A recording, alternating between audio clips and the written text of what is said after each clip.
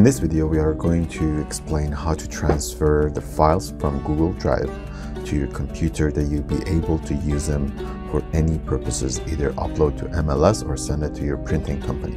Okay, let's get started.